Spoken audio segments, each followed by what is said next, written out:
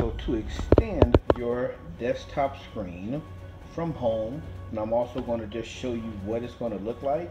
The things that you're going to need: laptop, you're going to need your second monitor, you're going to need another VGA cable like I have right here.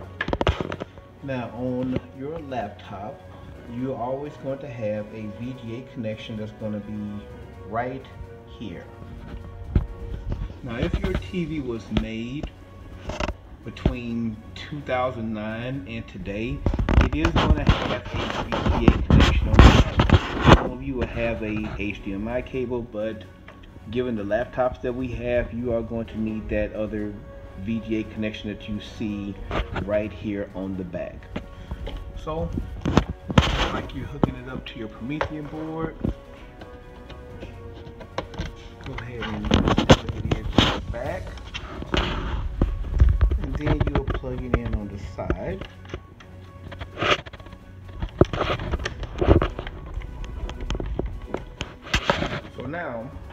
So now this is what you're going to have. When you install an external monitor to a device that is running on Windows 10, it's going to automatically go, and it's automatically going to duplicate the screen. Alright, so next you're going to press Windows and T. That's going to bring you up to where you're going to be able to extend your desktop or duplicate it. So you're going to scroll down and you're going to click on extend.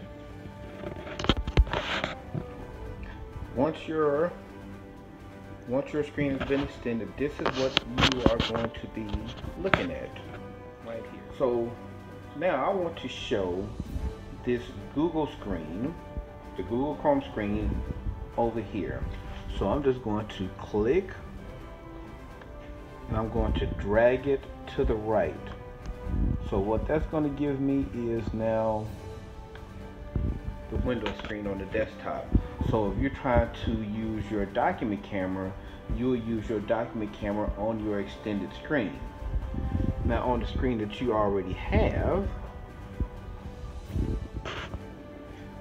then what you will have is your Google Meets going on your laptop screen, and then you are showing how to either do something using your document camera, or you can use your Active Inspire to be annotating on the screen. The students will be able to see from there, but you'll also be able to keep an eye on your Google Meet.